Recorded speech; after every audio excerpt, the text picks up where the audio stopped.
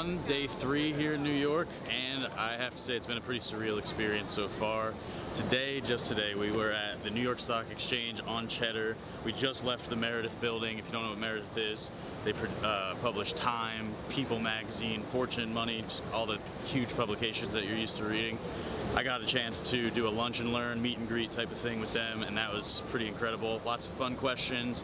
Had a whole different group of people. You know, you had people that were super beginners to people that have already invested in cryptocurrency, so it was really fun to get a chance to talk to all of those people. And tonight we have the meetup down at the K2 offices, where we're going to be on a panel with Tim Sanders and a couple other crypto people, and it's going to be a lot of fun. So day 3, let's keep it moving.